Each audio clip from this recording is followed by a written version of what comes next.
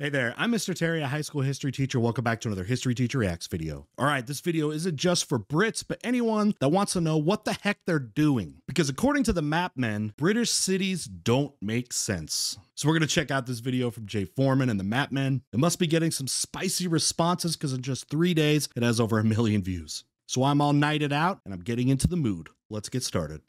All right, why don't they make any sense? How would you define a city? It's what you do on a cherry. How would you define a city? I already don't. What? Is that some kind of British joke? I'm too American to know? To understand? An inhabited place of greater size, population, or importance than a town or village. That's better, but Okay, wrong. sure. Welcome to Map. Ow! No? Welcome to Map Men. We're No? the men. And here's the map. Map men, map men, map men, men. In the majority of the world where it's not Britain, the definition of city is reasonably reasonable. In Japan, a city is any settlement with more than 50,000 people. Okay. In the USA, a city is anywhere with its own incorporated government. Honest, like literally, I was just teaching last week on basically the first day of school. We were talking about like villages and towns and then cities. And the first thing they said basically was what I said, which is like, you just kind of go from, I guess, like a village, a town into a city. I don't know exactly how that's going to change definitions. Where I do kind of change definition is when we get to city state. So it's like not just the city, but they also have influence over the surrounding areas. But city? Okay. But Britain, as per usual, has its own special way of doing things. Here is a Yeah. map of all 76 places in the UK that are officially classed as cities. The usual ones you've heard of are there: Liverpool, Manchester, Bradford, Leeds, and so on. But among them are some surprising and seemingly unworthy cities. Ely with just 20,000 people, Ripon with just 16,000 people, and St David's with less than 1,500 people. Barely enough for a flash mob. And oppositely, there are some very notable Oh places that gosh, what does a British flash mob look like? Oh, I bet it's so lame. are mysteriously not on this map. Where's Reading? I love you, Or Brits. Northampton? Or Bournemouth? The most surprising omission from this list is none other than London. Britain's capital city is technically not a city. Although, confusingly, Greater London contains within it the City of Westminster and the tiny, confusingly named City of London, which is Okay. not the same as London. So I heard about that City of London. Honestly, the whole like differentiation of like City of London, I got from the Assassin's Creed Syndicate. I'm like, I'm in London.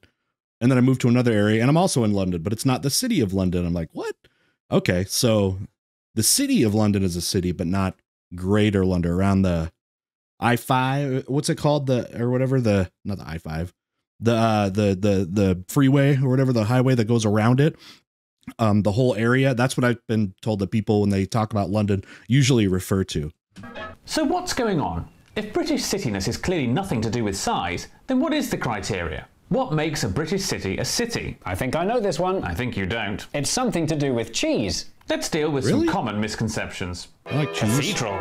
Contrary to popular wrongness, city status in the UK has nothing to do with having a Isn't cathedral. cathedral There are just a big 12 cities church? without a cathedral of any kind. And 32 non-cities with a cathedral of any kind. Yay. University. Who's the city? Another common planner? assumption is that you can't spell university without city. But just as with cathedrals, there are multiple examples Yeah, you proving don't. that this is not the case, including 17 UK cities that do not have universities. Can you name 3? Hard Knocks Cooper Jones. Ripon, Wakefield, and St Asaph. Correct, and for a bonus, Nerd can you alert. also name 3 non-cities that do have universities? Northampton, Reading, and Ipswich. And that's our bonus word of the day! And it's where you'll be spending an all-expenses-paid weekend trip to Ipswich with your mother. Brought to you by the Yay. town of Ipswich.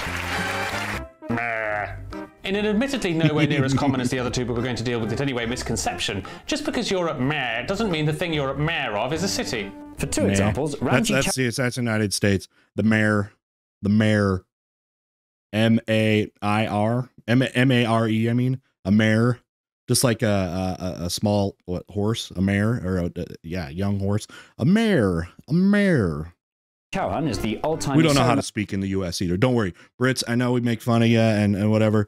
Americans, we don't know what we're doing either. O'Neill Red Robe and Gold Chain Lord Mayor of Harrow, which is a dull suburban borough, not a city, and Oliver Coppard is the democratically elected Metro Mayor of South Yorkshire, a massive political region comprising mostly countryside, which is even more not a city. The term mayor in Britain is almost as confusing, useless and vague as city itself. Mayor. So then, what is the answer? What decides whether a place makes the official British list of cities? The surprisingly simple answer is the King. In a tradition going back to the 10th century, city status in Britain is granted by personal command of the sovereign and conferred by letters patent. It's lame. So, I mean, you want to be called a city, right? Because it makes you sound cooler. So what do? Just pay them off? It's super corrupt. How corrupt? Know what that means? I do. Not. The long version is this, and the short version is every city on the official list has been put there by the monarch. It's as simple as that. On the list, city. Not on the list, not a city. So why then do so many people think it's about cathedrals? Because it used to be. It's huge by now. In the olden days, all settlements by today's standards were rather small. Sure. With Britain's population being overwhelmingly rural, cities weren't considered important if they were big, but if they were powerful. It's got to be in the Industrial Revolution, right? Started in Britain. And that's when they got the consolidation of all the people that are moving away because of enclosures, and they can't do basically their own like free herding of animals, had to move into those cities, which then provided the urbanization that the Brits really powered, and the rest of the world followed. Back then, power came from the church. Big cathedrals such as Wells, Ely and St Albans, which oversaw large chunks of the surrounding countryside, made the settlements they were in important settlements. And so the then monarch awarded these places city status, which they retain to this day. But what about all those cities with city status that don't have cathedrals? When did the monarch start awarding city status to them, and why? In the 19th century, and because... The arrival of the Industrial Revolution caused some towns to turn into manufacturing powerhouses and go through smoky growth spurts. By the 1850s, the little town of Birmingham was now bursting with factory workers and had outgrown the nearby cities of Lichfield and Leicester. The citizens insisted that the synod-slanted system that saw sensible cities for several consecutive centuries suddenly seemed silly. Well done. And demanded that their town be given the city status it deserved. So the Prime Minister Lord Salisbury decided the time had come to change the cathedral rules. Oh, excellent. That's really good. No, thank you. Top, one of your five. And reinvented the meaning of city. Incidentally, that's the same Lord Salisbury who, at the same time, reinvented the meaning of the word county. In 1889, Birmingham's size and industrial importance was officially acknowledged when it became the first place without an Anglican cathedral to gain city status. Confusingly, Birmingham's church turned into a cathedral later in 1905, but for an explanation of how that works, ask a priest. Father, what's the difference between a church and a cathedral?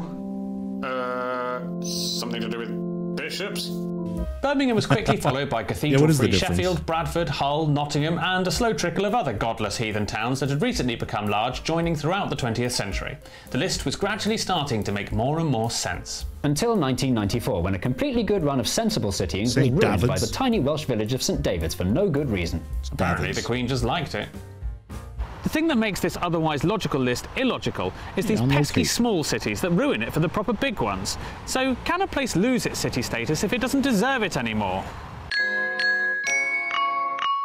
See, I feel like this is going to be something. If you get in trouble, the king doesn't like what you're doing, you get your city status taken away. You're not going to be a lowly village or a town. That way, anyone know if in the United States there is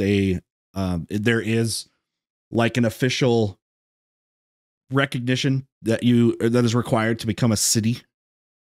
I've never heard of one.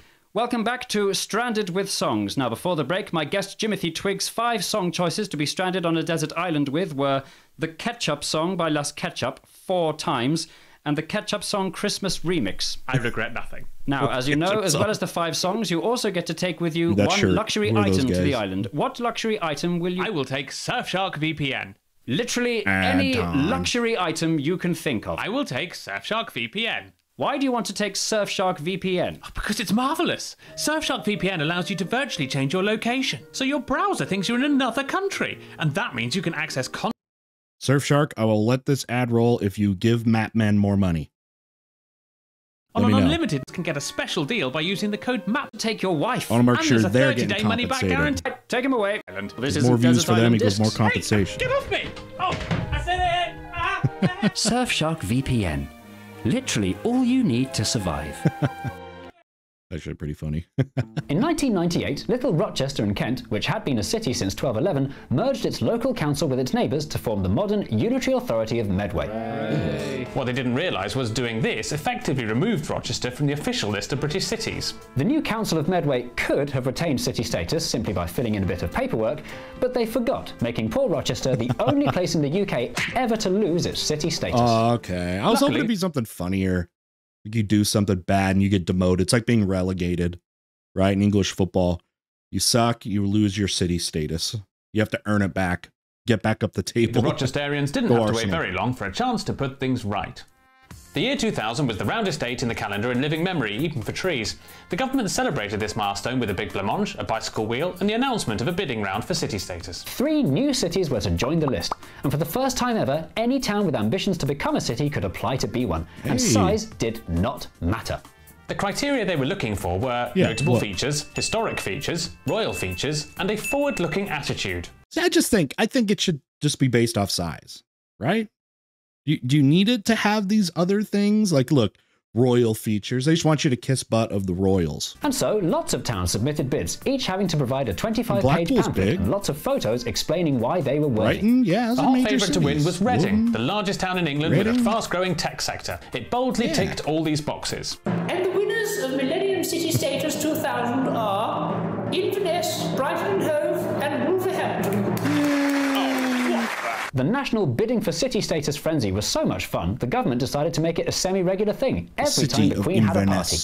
Newport, Newry, Preston, Stirling, and Lisbon. Lisbon? Lisburn. Oh, Lisbon. I've never heard of Lisbon. Chelmsford, Perth, and St Asaph. Perth, Australia? Wales ran out of big towns. Bangor, Colchester, Doncaster, Dunfermline, Milton Keynes, Wrexham, and Southend.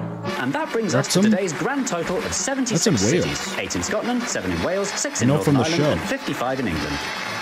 Great show, by the way. The question we need to ask, other than why did the Queen hate Reading so much, is why bother bidding? Submitting a bid is an what do you expensive get for being business, a with city? tens of thousands of pounds being spent on printer ink alone. What So what are the advantages of being a city instead of a town? extra government funding? Nope. Extra local powers? Nope. Extra promotion for tourism? Who was that? Sorry, typo. The clue is in the name, city status. That's a very good word for it because that's literally all it is. And that's why every town that bids has a different justification for why their bid was bother-worthy. Preston said gaining city status in 2002 put them on the map, even though our research has shown that Preston was already on most maps. Perth claimed that in the decade since becoming a city in 2012, its economy grew 12%, which would be impressive if it weren't for nearby Dundee also growing by about 12%. Towns don't even need to win to benefit from bidding. The parish council of Marazion in Cornwall submitted a no-hoper underdog bid without their bosses in Cornwall ever knowing about it. They were quickly disqualified, but not before the subsequent publicity resulted in a mini boost in tourism. The people who seem to get the most tangible benefit from the bidding process are the government themselves. Prime Minister. Awarding city status to an unsung town is a way to appear to show support for it and get some positive Prime PR Minister. without having to commit any time or money. But is this okay? Is it right that the government of the day gets to mess with the dictionary definition of a geographical word? Is it perhaps time we drop this nonsense of a system and replaced it with something more meaningful? Put it in the Constitution. The government has 8,007 more important things to worry about than what the meaning of city is. Once those have been sorted, yes, we might look at redefining the definition, and even then, we probably shouldn't. Apologize to Canada. A vague, archaic, some of those were mostly pretty harmless funny. tradition fraught with pomp Slow down and rewind those. Some of them were pretty funny there on the list. and ceremony and mawkish self-aggrandizing with a bit of royalty thrown in is about the most British thing imaginable and would never happen in a boring, sensible country like Germany. Regular rounds of Boring royal city sensible. statusing look set to be with us for many jubilees to come. They've got So if engineering you want your down town there, to though. become a city, just sit tight and wait, and rest assured that at this rate, every corner of the country will become a city by the year 3000. And the winner is Everyone's a city. Newport Packet Services on the M1. Except Reading. All right, final thoughts. All right, those guys are great. They're so funny. I haven't reacted and commented on Mapman video for probably well over a year now, probably. And but when I see kind of some of the popular ones pop up, and especially if it's something like historically related, and they do a lot of them, you know, because they're the Mapman, right? But I like to get into those. But yeah, I was honestly kind of interested because it come to me again, like last week I was doing basically my first lesson on like early prehistory and but then like the transition, Neolithic revolution and like farming, getting into farming and sedentary societies. And we were talking about the differences between like a village, town, city, state, and empire. Those were the terms we were going over. And then not necessarily have like great definitions. So I was hoping to get a little bit more, you know, backing that. But essentially what it is, it just depends on where you live is where you get those terms. But I think for the most part, people just kind of get the context of it. It's kind of, you get larger and larger and larger. But it'd be nice to have some more definitions to be able to work with. To make it better for teaching purposes. But I don't know, maybe it's not a big deal in the way or anyway. And they were just saying basically it's just a status thing anyways. So big whoop, right? All right. Anyways, this is a lot of fun. If there are more of the Matman videos you guys would like to check out, let me know. Come over to the Discord server, drop a link over in the video suggestions channel. It's the best way to do that. This original video link is down below, so if you haven't watched this one, make sure to support those guys, give them the sub. I know they're popular, but every little bit helps. All right. Okay, and with that, we'll see y'all next time. Bye.